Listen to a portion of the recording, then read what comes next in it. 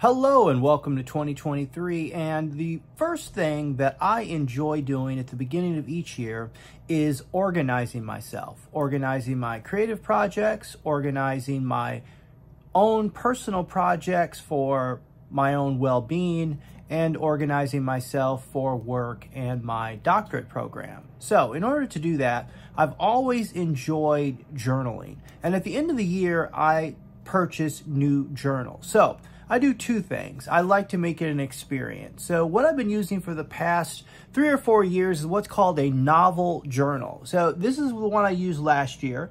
The journal is a novel journal. So this one is based upon William Blake. And when you open up the novel journal, you'll see the lines are words from the actual story. So they don't have regular lines like you find in a regular journal.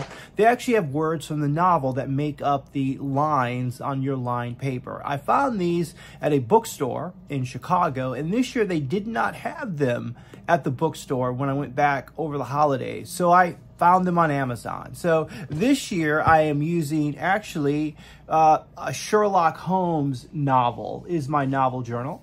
And I use this, I write in it every day.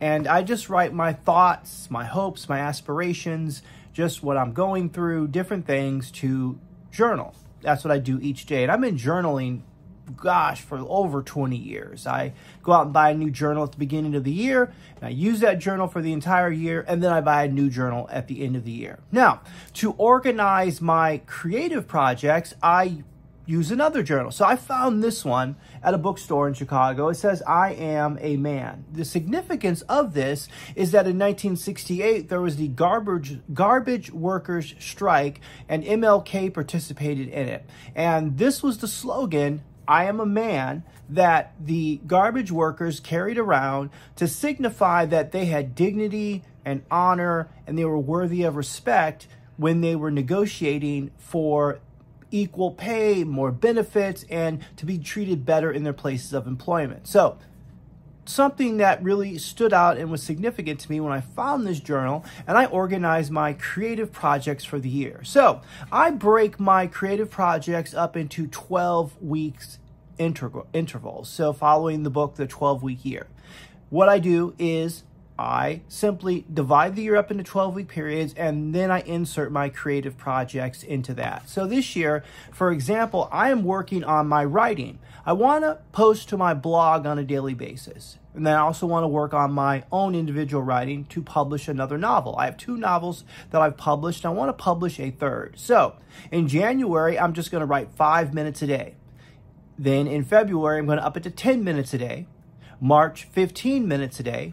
April, 20 minutes a day, May, 25 minutes a day, and then 30 minutes a day in June. The purpose of that is building a habit. If I build a habit of writing every day, if I show up every single day, and I have this organized period of time, then my chances of success increase. So think about that when you're putting together your goals, your resolutions, if you want to call them that. Look at yourself as managing them throughout the entire year or a period. If you put them that way, they'll be easily managed, and you can take them one day at a time, drip by drip, piece by piece, and your chances of success will increase. So don't be a person who sets a goal or sets a resolution and then abandons it, a week later.